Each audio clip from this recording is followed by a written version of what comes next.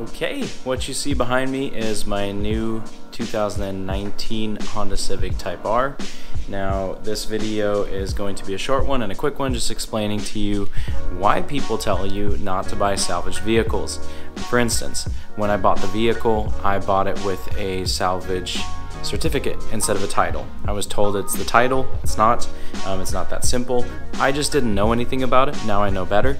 A certificate just means that you take on the responsibility of the rebuilder, meaning that you have to go through all the certifications, you have to go do the airbag inspections, you have to go through showing all the receipts for all the parts that were put on this vehicle and to rebuild it, and then you have to go do a CHP inspection, and then you go to a DMV inspection, or sorry, to the DMV to register it.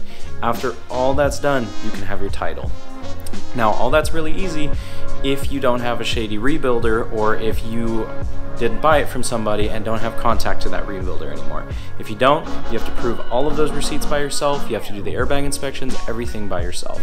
So that's what I did, and now hopefully within this week, this car should be registered.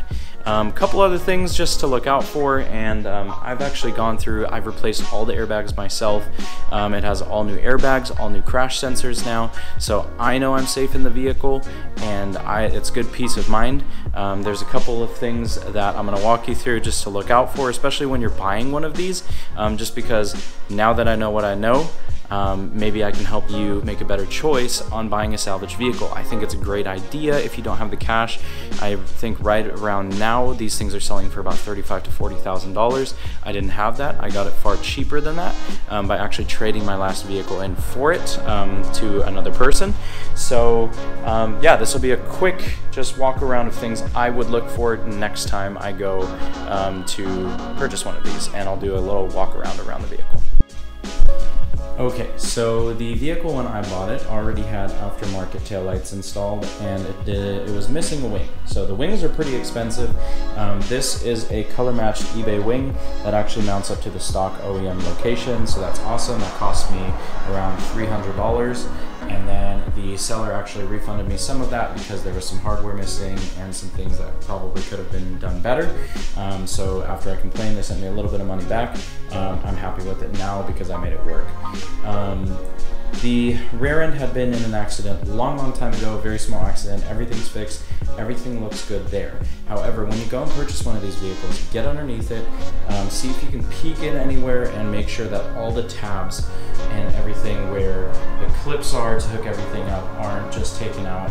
A lot of times when things don't fit correctly, people or the rebuilders or whoever puts these cars back together will go and just leave clips out. As long as the part is essentially stuck to the vehicle, they're cool with it. So back end's good. Obviously check out the rims. I'm going to be replacing these rims anyways, but these have some pretty significant curbing damage. And then you also want to check the health of your pads. Now, the easiest way of doing that is just to slide in there. I'm not going to be able to show it well, but if you can get your phone in there, you can actually take a picture directly into that, and that will help you see how thick the pads are. You want to have a lot of life left on that, and then obviously the disc shouldn't be worn down too much, and there shouldn't be any grooves in that. Now I can show you on my front brakes. It's a little bit of a different story. I've got good pad life in there. However, if you take a look, and you can take your fingers and kind of run them across it, it has quite a bit of grooving. So at some point I am going to have to get these rotors resurfaced and have the pads straightened out or sanded down, or replace them completely. At some point I am looking to upgrade these things, so I'm not going to jump the gun on anything until I know what I'm going to do with this setup. For the tires, just make sure they're good. That's pretty average. That's normal advice. Now, fender wells are tricky too, so a good giveaway that the bumper's been off is if these little clips here are missing, or if there's new holes drilled or anything, or if this stuff is just not aligned. Like for this, it shouldn't be this loose fitting, you know. Usually when people put this stuff together, they're in a hurry, they don't put it together correctly. A lot of times you can get it to align correctly by just taking your time and taking it apart again. And a lot of times, sometimes things are bent underneath there. So that actually brings me to the point if you can, get a light into here, and you can see a couple of the brackets as well as where the crash sensor is located, and you want to make sure those look good. In my case, the crash sensors on the other side, walk you over there. When I peeked in here, I could actually see the crash sensor. Now you can see it's nice and new in there. You can kind of see it back in there. It's all new now, but the old one was completely smashed up, and they had just taken the crash sensor and zip tied it back on and then put the bent piece back on. So I had to replace all of that just as a safe measure. Now in my case, and this is the really, really important part, when I purchased the vehicle, the steering wheel airbag had been replaced. Now the screws in the back were loose, so it felt very loose. I got to tighten those, that fixed it. However, the curtain airbag was completely missing and had a resistor installed in that. Easiest way to do that is you can either pull the headliner back a little bit after you pull this over, and you can pull the headliner, or you can just get a Phillips head screwdriver. After popping this little piece off right here, you can take this off. It comes very easily, and then you can take a look behind that how the airbag is. In most crashes, it's only the driver that's sitting in the car, and so in most crashes you will have possibly your driver's airbag, your seat airbag sometimes go off, your seat belts have an explosive charge in the bottom. I had to replace that completely because that was also just wired in with a resistor. So if you can somehow pop this piece off, if the person you're buying it from will allow you to do that, you can take a look in there and make sure that there's no resistor installed. Otherwise it would be popping a light for your airbags. In my case, the passenger airbags didn't go off because there was no passenger, so I got lucky on that. So basically, curtain airbags, this airbag had to be replaced, the steering wheel airbag, as well as the seat belts completely. I just did a whole new unit because it came with the whole thing, and it's relatively cheap compared to having to rebuild the whole piece.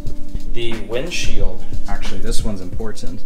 The windshield I just replaced, and the person that replaced it, it was a Superior Auto Glass.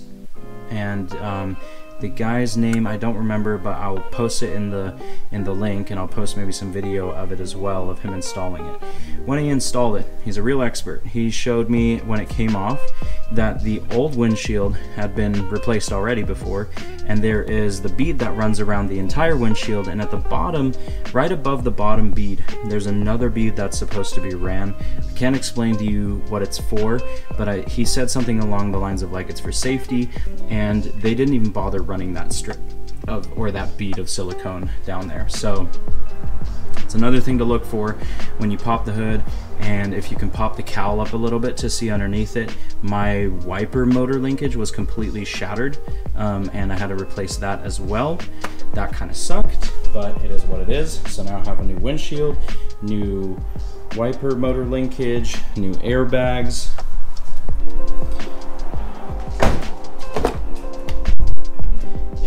Here, same thing. So the curtain airbag essentially just runs across this entire piece over here into the back. There's another crash sensor located right underneath here that I had to replace. Those are the side impact sensors. There's one right here, and there's one down next to the bottom of where the seatbelt hooks up. So both of those had to be replaced in my case. Sometimes you don't need to replace them and they still work, but it is just a good safety measure to do those when you're already replacing all that stuff. Now, next thing to look out for, and I didn't think I would ever have to say this, but make sure there's a subwoofer in your car. These cars came equipped with subwoofers. If you can just get a flashlight on this and you can see behind this, you can kind of tell, or if you can just pop this back and then take a peek in there. Now I've already put a brand new subwoofer in there. I can kind of show you. There it is. But in my case, that thing was completely missing, which also sucks because that's another $200 and something. to replace. Otherwise, you can kind of look down in here. You know, you can pull up the foam and everything and just inspect the sheet metal down here and make sure that all looks correct. You know, you don't want to see any metal that looks like it's been punched up. And then same thing with the front and the back of the vehicle when you get underneath it. So you really want to be looking for any kind of welded areas, and I'm talking about like the factory welds, right? So I'm going to pop the hood real quick and show you something. Okay, so this is relatively new to me. This is a quick trick. If you want to put your hood up higher to work on it easier, there's another hole that you can insert the, whatever this is called. It's back here. Usually you would insert it right up here, but if you put it back here, it tilts the hood up much further. Really cool little trick to get to things a little bit easier. So what you want to be doing is you want to kind of take a look and find any spot like this that has like little welds, factory welds in it, right? And if any of those seem like they've been compromised, right? So if they're smashed or if they're weird looking or bent, that's a good sign of frame damage, right? And obviously you also want to make sure that the car aligns well. So ask for the alignment papers or go align it yourself and make sure that everything looks right. You want to kind of take a look and a peek behind here, make sure that everything looks straight. In my case, the crash bar, when you take the bumper off, you'll see it, but you can't actually do that while you're looking at a car. But if you can just get a peek into, you know, the grill and take a look in there and everything and make sure that all that looks correct, because if your crash bar looks like it's smashed in or bent, that's going to be a point of concern as well, because you want to make sure those look good. In my case, another thing that was missing was this engine cover, so I went ahead and purchased that. Also, the best thing you can do is just hop on any OEM parts website. You're gonna go ahead and just figure out which part this is. You'll put in your car and all the information. It'll give you, you know, is this a body part? Is this a whatever it is? You find this part, then you take the part number and you plug it into Google, and then you just see all the different dealerships or suppliers that are selling that part. And a lot of times you'll find really cheap dealerships that are selling these parts for like 30 to 40% off of the price that you would maybe at your local dealership. That's what I did. I know one of the big ones is in Colorado. I think it's called Honda Parts Now. They do an incredible job. They have really good service, so I highly recommend using them. So yeah, this is it. So, and then the whole story goes, essentially the reason why I bought the car and got it for this price, or this trade, is essentially because the person couldn't smog it because they had a downpipe. He told me that it was a downpipe that was gutted, but it was an OEM pipe. When I pulled it out, that wasn't true. It's actually a PRL catless downpipe, and it actually came with an OEM pipe. He just didn't want to fit it, and the OEM pipe went on just fine. Everything looks good, and now it passed smog. So in California, that's really important, and we're good now. So I'm really excited about this car. It's going to be the new car on the channel. It's a good looking car. I'll have a lot of fun with it, and I do really plan on using this car more.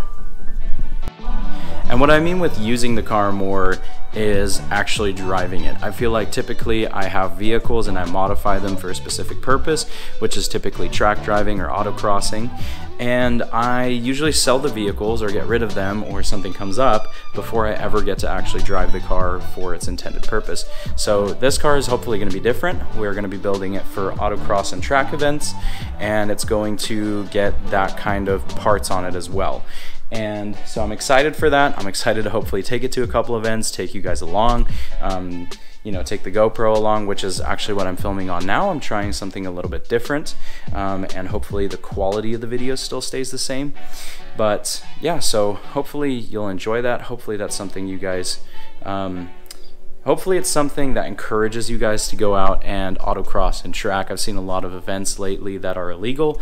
I've seen a lot of street takeovers. I've seen a lot of sideshows, and it just doesn't sit well with me because I just don't believe it's doing anything for the car culture. And it's destructive to the car culture, really. And so I want to promote legal, fun events as much as I can. I think you can have far more fun on a track day than you ever will at a takeover, but that's just my opinion. And so that's what this is gonna be. And so we've got some fun things going. I can show you a little sneak peek. We've got a little parts haul from Japan. So all of those parts are going to be going on in the next video, hopefully, and I'll be explaining where I get those from, because you can get them as well very cheaply and for a great price and quick shipping and straight from Japan. And the Japanese yen is pretty low right now, so it's an incredibly easy and cheap opportunity to start ordering, you know, authentic Japanese parts like spoon parts, HKS parts, whatever that looks like for you. So, and that goes for Hondas, Subarus, anything. So yeah, tune in for the next one. This was just a fun little update and hopefully a warning to you. If you are looking at buying a salvaged vehicle, I don't want you to sway away from it. I think it actually is a great opportunity to own really cool cars at a better price, especially for people that make normal wages and work hard for their money and don't have enough to buy an incredibly expensive car.